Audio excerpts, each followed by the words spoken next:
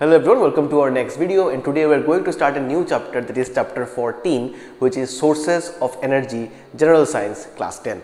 So the first question that comes to mind when we listen to sources of energy is, which sources of energy would you consider as good sources of energy? Means you can get many sources, but which one will be good for it? I mean, it will be a good source of energy or it will be a profitable source of energy. And the answer to that is, there are a few points actually to ponder about on what would be a good source. The first thing that we need is availability. Whatever be the energy source, the availability should be high. If the availability is very low, then you can't consider it a good source of energy because it will get used up and it will end very soon. Then the second thing is accessibility. Whether it is getting to you, means are you getting it? If it is not accessible, like if it is only found at a particular place, in a very remote area, and it is not accessible to you to use it, then you can't consider it as a good source of energy. The next point that comes into play is the transportability, whether it can be transported to different places or not. Otherwise the same problem will happen, the accessibility will become low because it can't be transported to different places. Then we need to see whether it is affordable or not. Economically it should be affordable. If the price is very high, then the general public will not be able to use it, and hence there will be no use of this source of energy. And the most important thing is, how much energy are you getting on burning or on utilizing a certain amount of that source of energy. Means what is the calorific value? High calorific value, if any source of energy has high caloric value, that means the source of energy is good. But what do you mean by caloric value? It means if you burn 1 gram of a certain source of energy, and then the energy produced from burning or from utilizing that source of energy is called the calorific value. So higher the energy you produce by burning only 1 gram of any substance, the better the fuel it is, or the better the source of energy it is. So if the calorific value is high, that means this fuel is a good source of fuel, or the energy is a good source of energy. So these are some of the points which actually tell us whether a source of energy is good or it is not that good or it is bad. So now let's move on to the conventional sources of energy that we use generally. The first one is the most popular one, that is the fossil fuels. And what do you mean by fossil fuels? These are the fuels which we use in our everyday life, like petrol, kerosene, diesel. These are all fossil fuels. Now fossil fuels are, why do we call them fossil fuels? Fossil fuels because it means, why does the term fossil come? Because the production of fossil fuel, or how fossil fuel is created, is somewhat similar to the process by which fossils are created. The fossils are created over hundreds and thousands of years. It takes that long of amount of time to create a fossil. And in the same way, a fossil fuel to be created also, or to be formed or to be produced, also takes that much amount of time. It takes thousands of years to form a fossil fuel. Now the process is also pretty much same. How can you form a fossil fuel? To form a fossil fuel, you will need a raw material which is a high source of carbon in it, because carbon will help us form a good source of fuel. Now where do you get this carbon? You get this carbon from plants, because plants have high amount of carbon in their structure. So whenever a plant dies and it falls into the ground, or it falls into the soil, and layers of soil keep on submerging it under and keeps on deepening under the crust, what happens is the same process is followed by formation of fossil, the exact same process of under high pressure and under the condition of anaerobic respiration, because you won't find air under the soil. These things decompose, and that gives rise to the formation of fossil fuels. So that is how fossil fuels are created, and that's why the name fossil fuel, because it matches with this formation of fossils. Now what are the merits or demerits? Now merits is that these are highly accessible, but the most and also affordable, also transportable. So these things are the merits. But what are the demerits of fossil fuels? The demerits of fossil fuels are, the most important demerit is that it is a non-renewable resource. So you have to use it in a very constricted way. Although we are not doing that, we are using it in a very we are using it lavishly, like it will always be there. It will not, it will end after a certain period of time, and then you will not be able to produce this, because the amount of time it takes to produce a certain amount of fossil fuel is thousands of years. Now you can't wait for thousands of years to get another liter of fossil fuel, like another liter of petrol or another liter of kerosene or diesel. So what we are doing is we are using it lavishly, but the fact is it is a non-renewable resource. So as it is a non-renewable resource, we need to use it in a restricted manner so that we can sustain it for a longer period of time. Now the thing is, another demerit that we get from fossil fuels is the air pollution that it causes.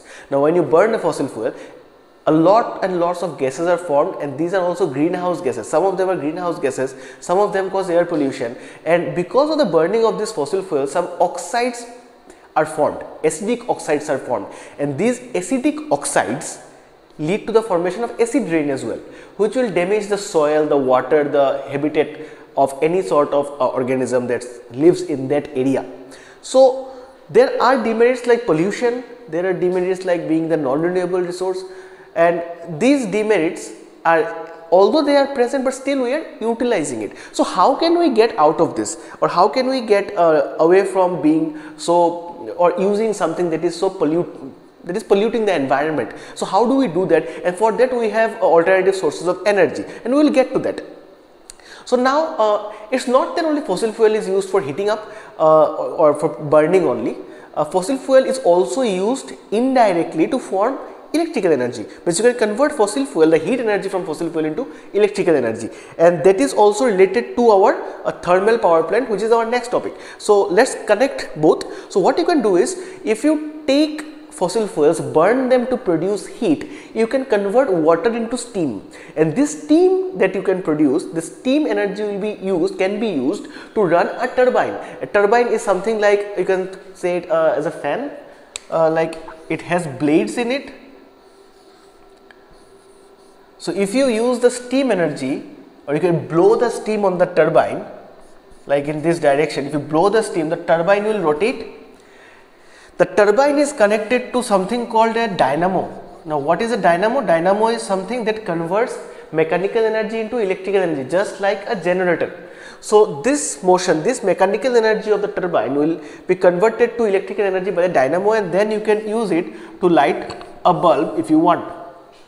Okay, so that's how we can convert our fossil energy from fossil fuel, that is the heat energy, into electrical energy, and that is exactly what is done in the thermal power plants. And that's why you will see the thermal power plants, most of the thermal power plants are actually set up near coal mines or oil mines, because it is easier for them to collect the fossil fuel and convert it to electricity. And another reason is, why do we convert fossil fuel energy, means the energy obtained from fossil fuel, into electricity? Because it is much affordable and it is much efficient to transport or to convert that energy into electric energy and then transport it to different parts.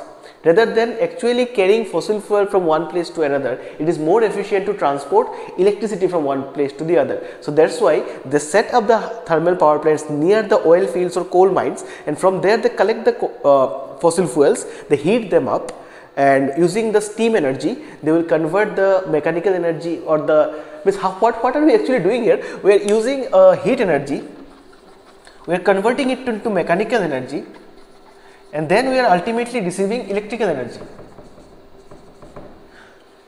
So we are going through the changes of energy and ultimately creating electrical energy, which can be transported easily, and it will be much more efficient than transporting the fossil fuel from one place to the other.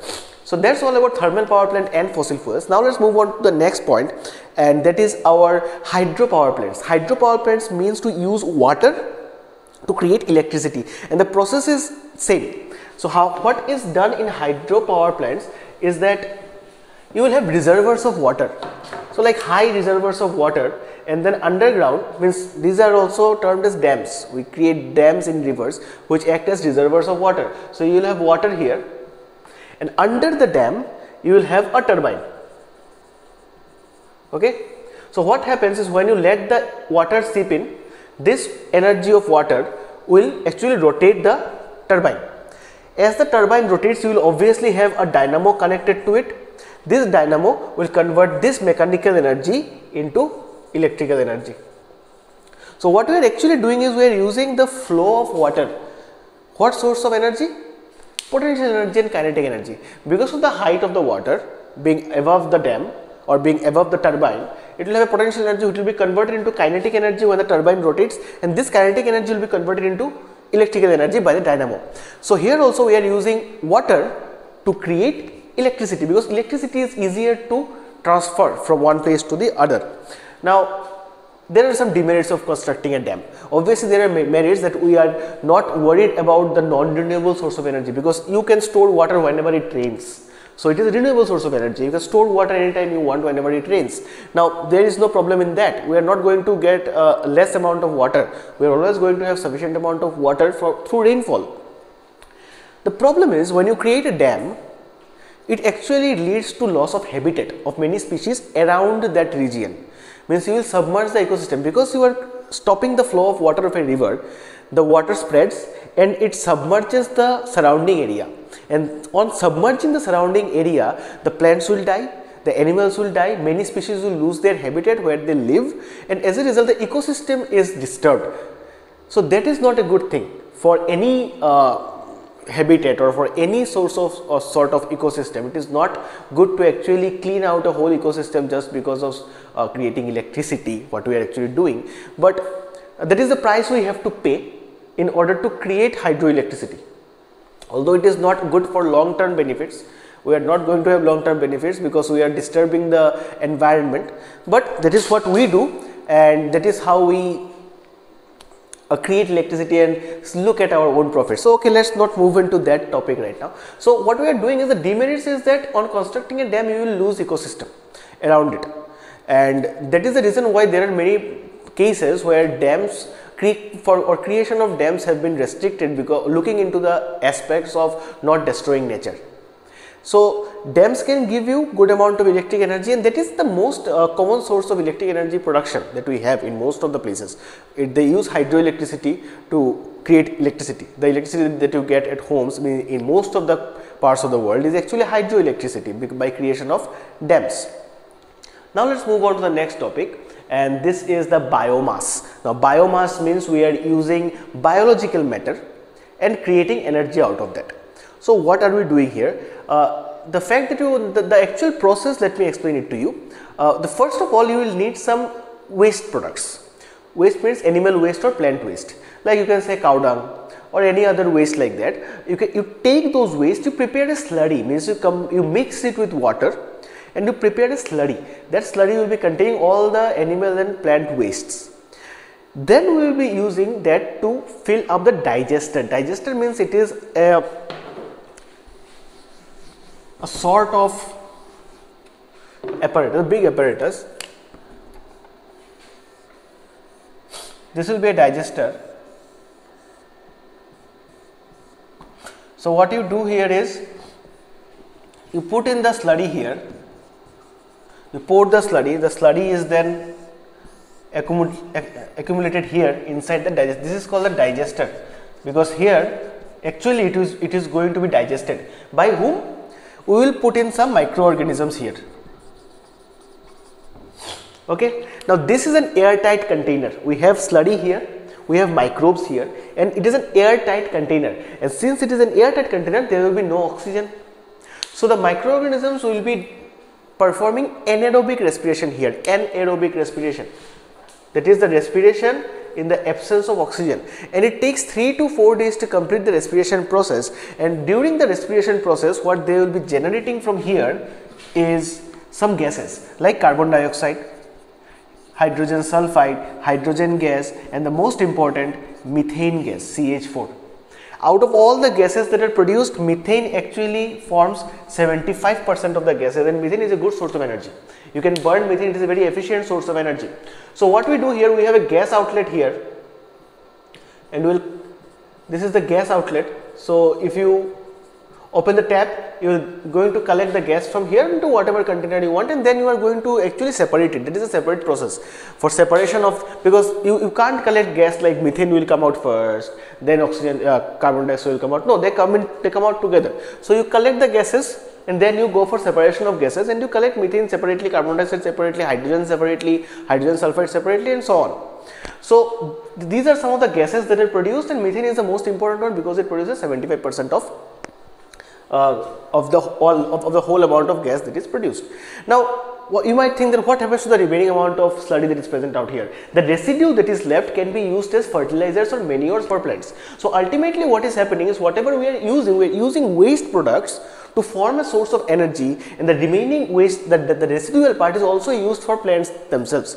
So we are not wasting anything, rather we are using up waste to create something beneficial. So which is a very good thing.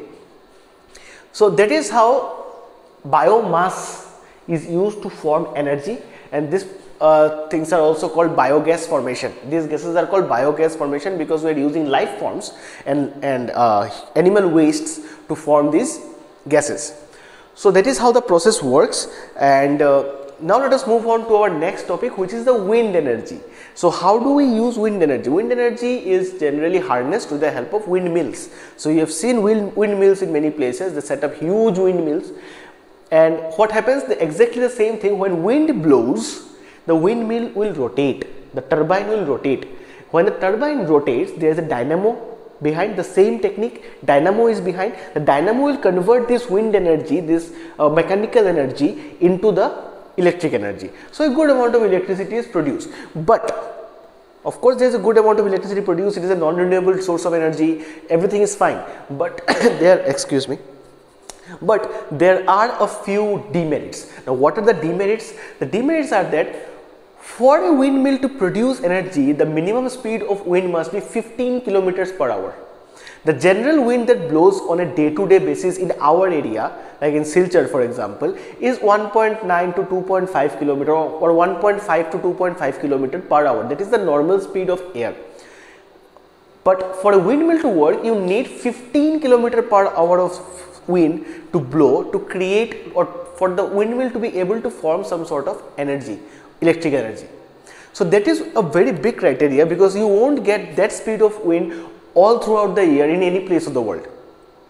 So there is always a season where you will get wind, and that's when you generate the electricity, you use the electric energy, and the remaining part of the year you can't really produce a good amount of energy, because there is no such amount of, or the wind is not blowing at that speed throughout the year. So this is one of the biggest demerits. The next thing is you need a huge plot of land, at least 2 hectares of land, to produce 1 megawatt of electricity. 1 megawatt of electricity can actually sustain around 600 families. So you can think of one village or one town, small town, can be sustained by a 2-hectare land of windmill energy production. So that's how much current it produces. So you need a huge amount of area, plot of land, to set up a windmill. What can I say? To have a windmill set up in an area. Now another demerit is that since the windmills are exposed to the nature 24/7, 365 days in a year, it faces various weathers like wind, storm, hails, everything it faces. As a result, wear and tear occurs in many parts of the windmill. So we have to go for maintenance over and over again every single year, and the maintenance cost is also very high. So actually it is a very expensive process, and that is why not many places you will see windmill setups available. So that is about wind energy, how we harness wind energy, convert it to electrical energy. We have seen the benefits and also the demerits. Now let's move on to our next topic, which is the alternative source of energy, and we have only one topic here, that is the solar energy. So solar energy means the energy we obtain from the sun. So how can we use this solar energy? So the first thing, that is a very conventional way of using solar energy, and that is by through solar cookers. In many villages, people actually use solar cookers to cook food. Now how do they do this? You take a box, okay, paint it black. The box will be painted black, completely painted black on the inside. Put a glass slab on top of it. A glass slab will be placed on top of it, and you will have a mirror here, okay, a mirror. This will be a mirror, and this will be a glass slab on top. So you have a box, you place a glass slab on top of it, and you have a mirror on the side. It's like opening a shoe box, and the head of the shoe box, the cap of the shoe box will be having a mirror, the top of the box will be having a glass, and the whole thing inside will be painted black, and you put it outside on the sunshine. So what happens? The sun rays will come in and they will enter into the box. Now as the inside of the box is painted black, it will absorb most of the light, because black surface has absorbed all the amount of light that it gets. So it will absorb all the light, and as it is absorbing all the light, it will also absorb maximum heat, and since we are covering it with a glass slab, or a glass panel, the heat will not be able to come out. It's just like the greenhouse effect.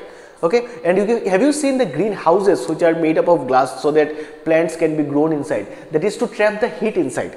So here also glass is used to trap the heat inside. The light will come out, but the glass will trap the heat inside the box, and the heat is generated to such a level when you place it for some time. You can actually put rice inside and you can cook rice, or you can cook some other any dish you want to cook. You can cook it inside this solar cooker. This is called a solar cooker.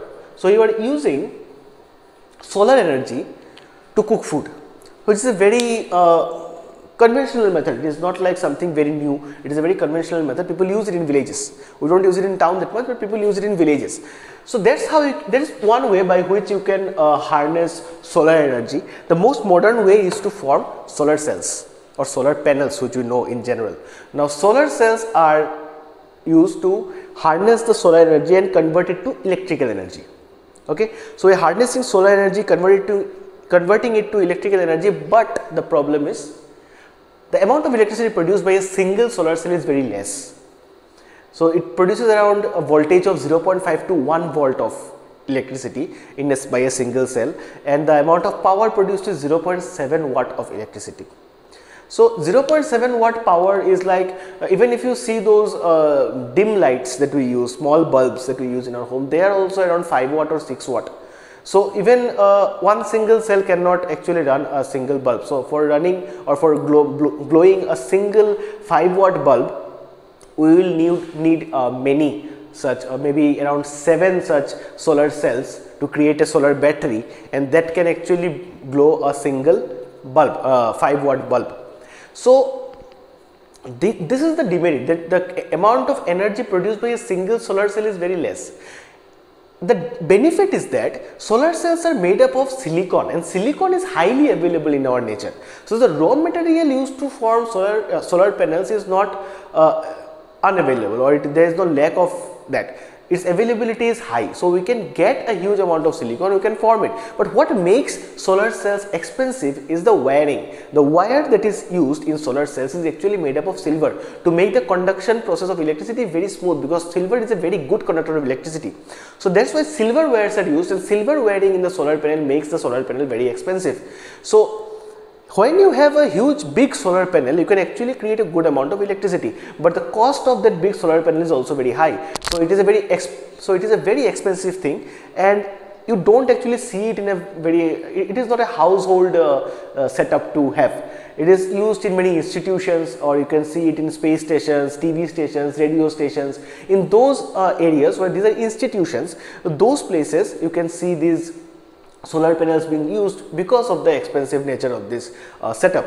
So for example, one such example is a space station. So when they send rockets or they send satellites into space, the best source of energy is actually solar energy, because you are going to get sunlight from there. Even if you don't get any source of energy, you are going to get sunlight.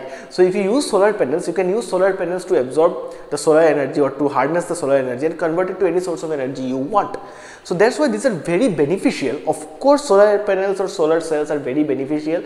Just the problem is that the amount of electricity produced is not that high that we can get from the other sources of energy. So obviously we are in the developing stage, and we will be able to form more efficient sources of energy. So I hope you understood whatever we discussed here today. Many sources of energy we discussed, very simple chapter, and we don't have anything else after this in 2021 HSLC syllabus because of the reduction in syllabus. So I hope you understood everything. If you have any question, make sure you ask me in the comment section. I'll be there to help you out. So thank you everyone for watching, and until next time, cheers.